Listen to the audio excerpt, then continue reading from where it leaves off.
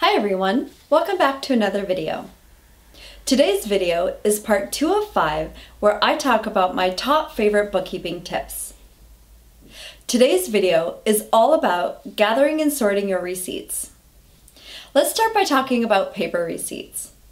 First, how to gather your paper receipts. So you want to go and you want to search in any place you could possibly keep receipts. This could be your purse, your wallet, your car, a business briefcase, any clipboards or folders, your desk, drawers, your bookcase, a filing cabinet, anywhere you could possibly keep a receipt. You want to gather it all together and put it in one central place. That way, when you start sorting and processing your receipts, you have all the information you need. My tip is you take the time to get this step correct. This is where you don't want to cut corners. At the end of the year, when you're doing your taxes, if you start to have a lot of receipts missing, it's going to create a lot of extra time and potentially lose you money. Because if you've forgotten about receipts you need to claim, or you can no longer get receipts, it could potentially determine how much you can write off on your taxes. So by gathering your receipts right away, it's going to save you a lot of time and money in the long run. Now that you've gathered all of your receipts, you want to sort them. The way I recommend to sort your receipts is by payment type. That's debit cards, credit cards, cash, and even when you spend your personal money on business expense. Sort your receipts into each category. Then from there, you can sort them by month. I'm a big proponent of doing paperless bookkeeping, so I like to print off as little paper as possible. However, if you're new to bookkeeping processes, one recommendation I can make is printing off your bank statements and your credit card statements, and then matching your receipt to each statement. This is going to give you a really good idea of what receipts you still need to go find and what receipts you have. This is a really great way to stay organized and get on top of your paperwork. If you choose not to print off your bank statements or credit card statements, just sort your receipts by month and then keep them aside for when you're ready to do data entry. Once you've completed your data entry, you want to think about long-term storage. There's 2 ways I recommend you storing receipts. My first recommendation is if you've sorted receipts by statement and you've attached the receipts to the statement, file it that way because it's already organized. I like to file my statements in a binder and have a divider per payment type. This keeps it really organized and it's much easier to sift through than files. However, whether you use a folder or a binder, it's completely up to you. If you choose to file your receipts this way, there's one thing to keep in mind. You'll have to remember roughly what the date was when you purchased the receipt and by which payment type. You can easily access this information through your accounting system, but it's just something to keep in mind. My second recommendation is getting a binder and then alphabet dividers. This is a letter of the alphabet on each divider. Then you can store all of your receipts, regardless of payment type, by vendor name. This makes it so easy to access what you're looking for. And if your binders get too full, you can just divide it into 2 binders very easily. Now you want to think about creating systems and processes for tracking paper receipts moving forward. This is going to help you be efficient and stay organized, and also access information very easily when you need it. If you travel a lot in your car for business, you can simply create a storage unit right in your car. This could be a simple envelope, or it could even be an accordion file where every time you get into your car, you put your receipts. This makes it really easy to transition from your car to the office and have all of your receipts in one place.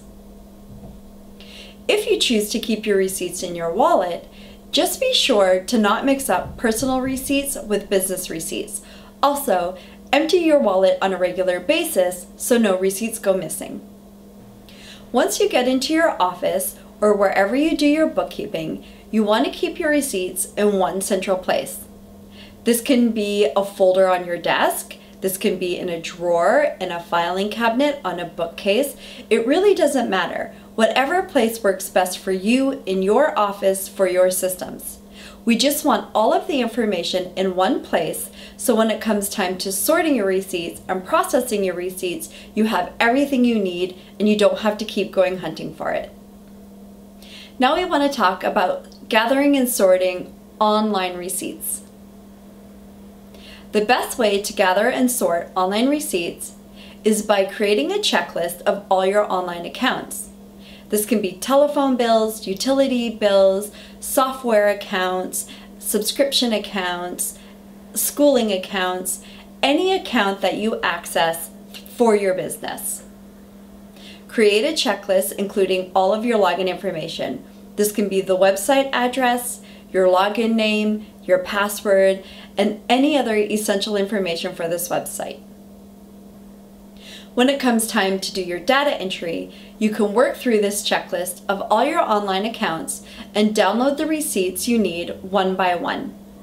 This way you don't have to be sorting through bank accounts and credit card accounts to see what you purchased when and what account you need to remember. All of the information is in one place. Here's a quick tip. Even though you can access these receipts online, I still recommend that you download them either onto a cloud-based storage system or your computer. With some online accounts, you can only access the receipts for a limited amount of time, and you always want to make sure you can access receipts when you need them. Once you've downloaded all of the receipts you need, you want to create a storage system to access your receipts easily. First, create a folder called To Be Processed, and then put all of the receipts you've just downloaded into this folder.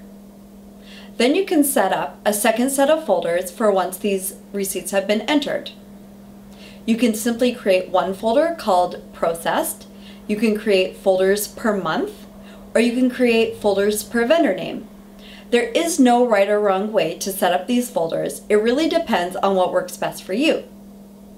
Once these receipts are entered, just transfer the receipt into the correct folder accordingly. Then all of your receipts are processed, organized, and you can reference them when you need to. The last category of receipts we want to take a look at are emailed receipts. This process is going to be very similar to your online receipt process. In your email, create a subcategory called Receipts to be Processed. As emails come in with receipts, put them into this folder. Then we want to set a second set of folders called simply To Be Processed, or by month, or by vendor name, so that when you're done processing the receipts, that could be paying the receipt or entering them into your accounting system, you can then file them accordingly. This is going to keep your receipts so organized, your emails so organized, and you're going to access your receipts very easily. Now we want to create a structure for your email moving forward. My first recommendation is if you're getting emails to multiple email accounts, start streamlining your email address to become one. This may take some time as different emails come in, but gradually and long term, this is going to make your processes so much cleaner. You're not going to have to guess where certain receipts went. It's all going to be in one place. Then consistently put emails into this To Be Processed folder and regularly clean it out. That way, at your end, you're not stuck with multiple emails to go through and potentially have missed information. If you want to take your emailed receipts to the next level, my recommendation is to download them and save them onto your cloud-based system or your hard drive with your online receipts.